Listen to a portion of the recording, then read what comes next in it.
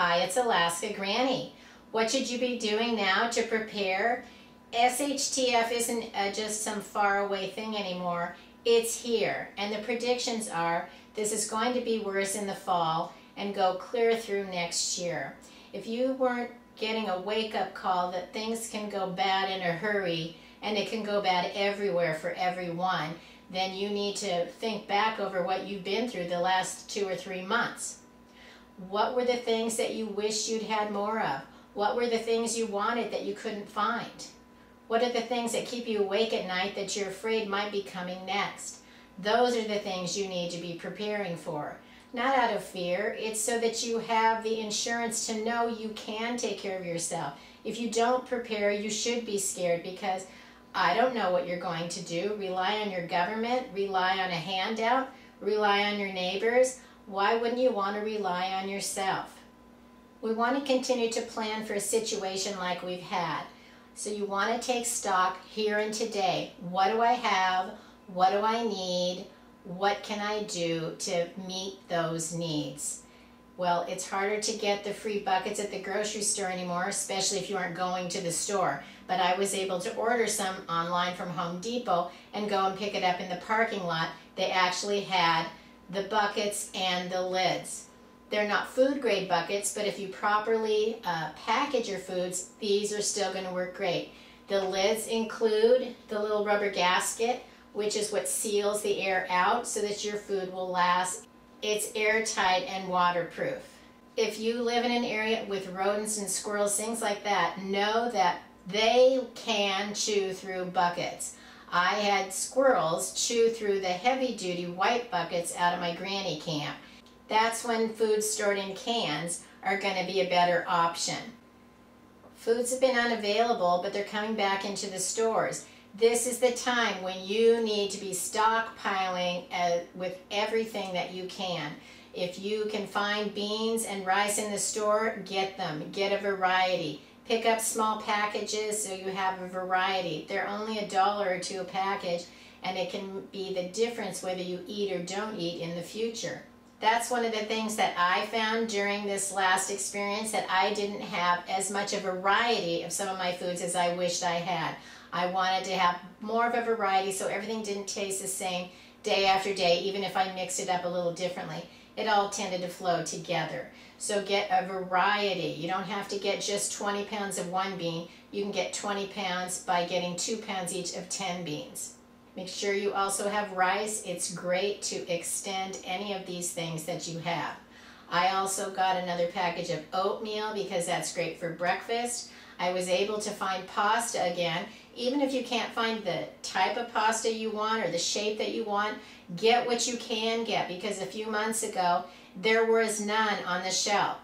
Pay attention to the shape of your pasta, because long things like spaghetti and linguine, fettuccine take up much less space than if you get some of the interesting shapes of pastas. It's nice to have the other shapes, but if you don't have room for a lot of food, stick with the smaller compact packages so you can have more food in this smaller amount of space. Look for things like dehydrated potatoes. You only need to add water.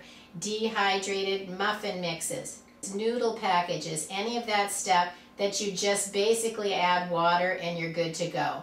Even get some packaged foods like macaroni and cheese. They aren't going to have as long of a shelf life as the rice, beans, oatmeal, and pasta, which lasts nearly forever. But these things are great to have on hand. They last for many years, and they're going to be a simple food that you can make in an emergency.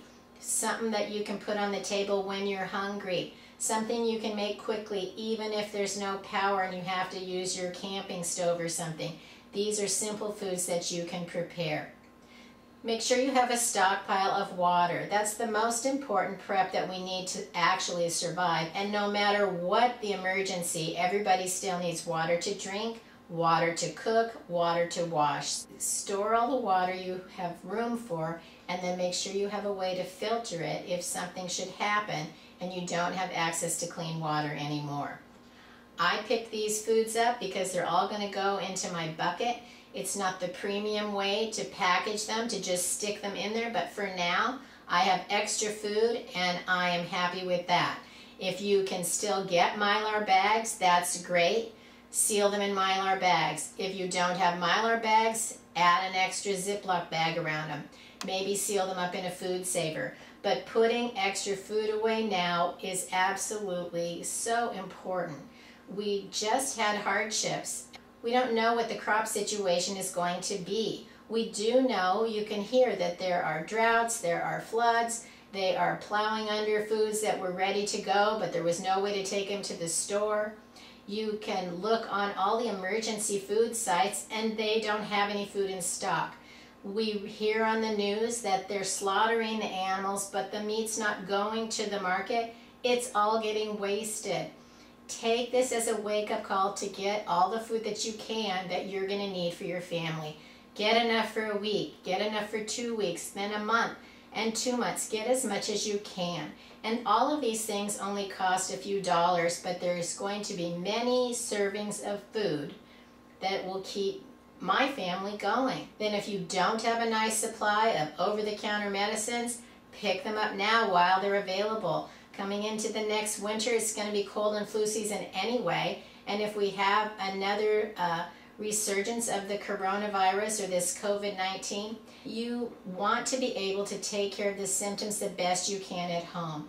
Get some vitamin pills, try to get as healthy as you can, because your ability to resist disease is going to be the long-lasting success to any emergency plan that you have. Then if you need cleaning supplies and you can find them, get them.